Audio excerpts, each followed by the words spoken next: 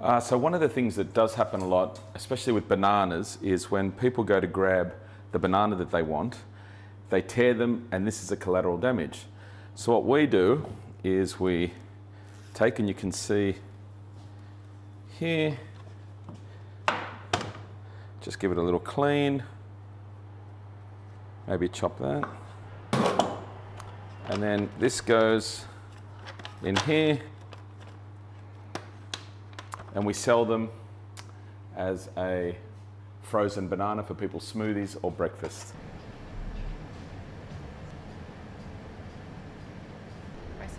I'm going to try this one. Yeah.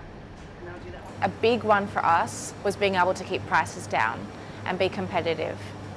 So by working on lowering the cost of food waste, you can eliminate that cost out of your business and then pass it on to the customers. And as well, because we are a new business, a new supermarket, we can incorporate these practices in from the very start rather than trying to reverse engineer it and add it in.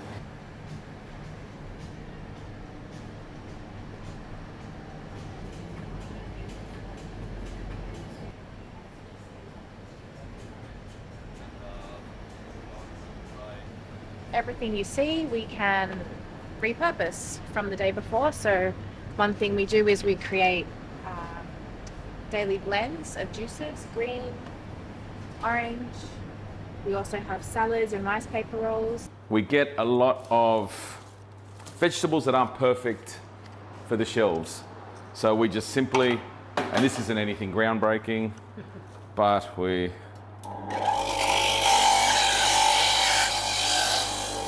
just juice them up. We make freshly squeezed juices every day, and we sell them at affordable prices so we can just move the product.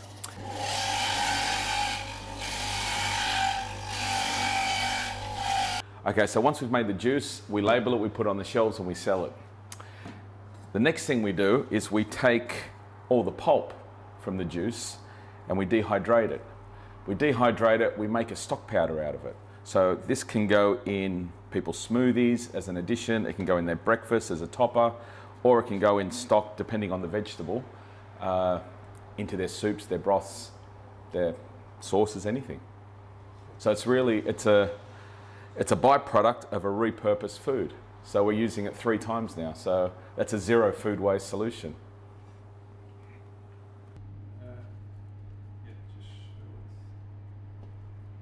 Repurposing something that would be going to waste is something that we all need to do.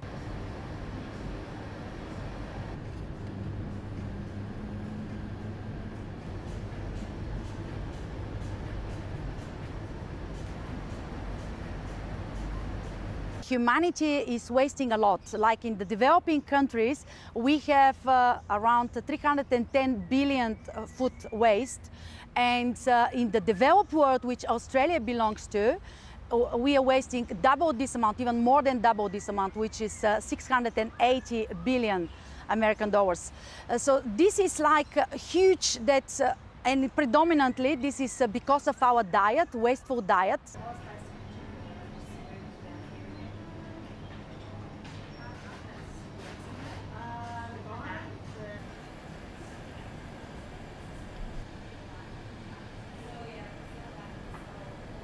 I think it's wonderful. I think all stores should try and incorporate that. Trying to do it myself at home and it's really difficult, but yeah, it makes me want to shop here more, get more things from here if I can. It's a great idea. We like zero waste for our house. I have 3 staff members. We come here every day to buy the fresh sandwiches.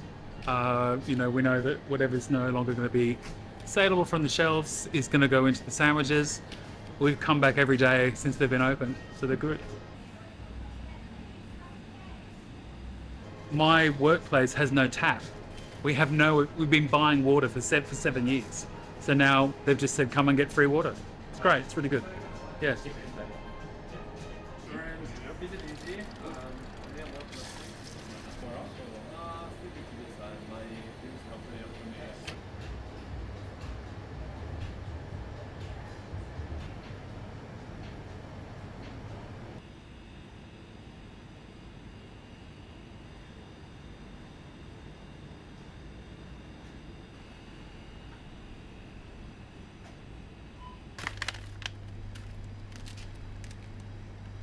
We've done the figures on the first 3 months, and we found that all the repurposed foods that we're putting back in the shop or back in the restaurants, it's representing about 15 to 20% of our overall turnover.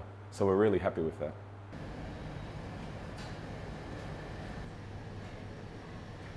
So cauliflower leaves, most people cut those off and put them in the bin.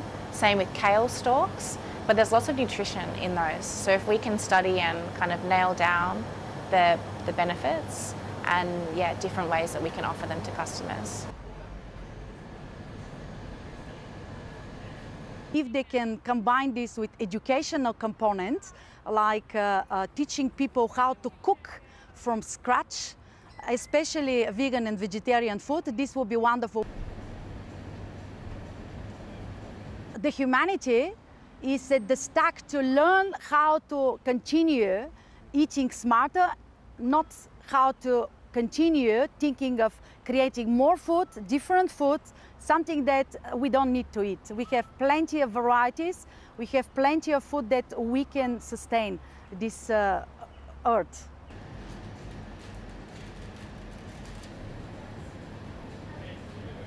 Jelajahi cara baru mendapatkan informasi. Download MetroTV Extend sekarang.